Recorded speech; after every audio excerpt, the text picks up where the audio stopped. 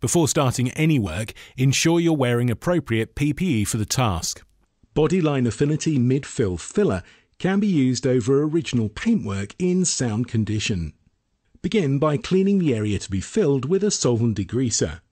Sand the area to be filled with a P180 disc on a DA sander. This is just to create a key for adhesion and does not need to be back to the bare substrate. Clean with a solvent degreaser again. Then use a weave pad to key the precise area to be filled. With the head of the mixing board closest to the body, mix the required amount of filler with 2% of the supplied hardener. This is the optimal amount when the ambient temperature is 20 degrees Celsius. For a temperature of 10 degrees, use 3%, and for a temperature of 30 degrees, use 1% hardener.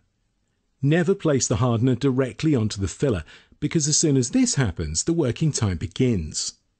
This product has a working time of 4 minutes at 20 degrees Celsius. Mix the filler as shown towards the body so that the sheets don't peel off and without the spreader leaving the board, as lifting the filler could cause air pockets within the mix and lead to pinholing later in the repair. Always make sure the hardener has been fully mixed into the filler before commencing the application. Begin the application by wetting up the panel. Apply the filler to the whole surface to be repaired before removing it and placing it back on the mixing board. This process removes dust particles from the surface which still remained even after cleaning with degreasers. This process leaves a residue which increases adhesion and decreases the likelihood of pinholing. The filler can now be applied.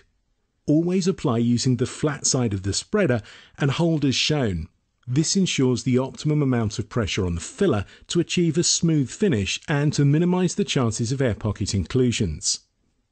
Affinity Mid-Fill filler is sandable after between 10 and 15 minutes, depending on the size of the repair. Once dry, apply dry guide coat to the repair area to highlight any imperfections or areas that will require extra attention when sanding. Use a dust extraction block with a P180 strip to sand the repair to the correct profile. The panel will now be ready for the next stage of repair.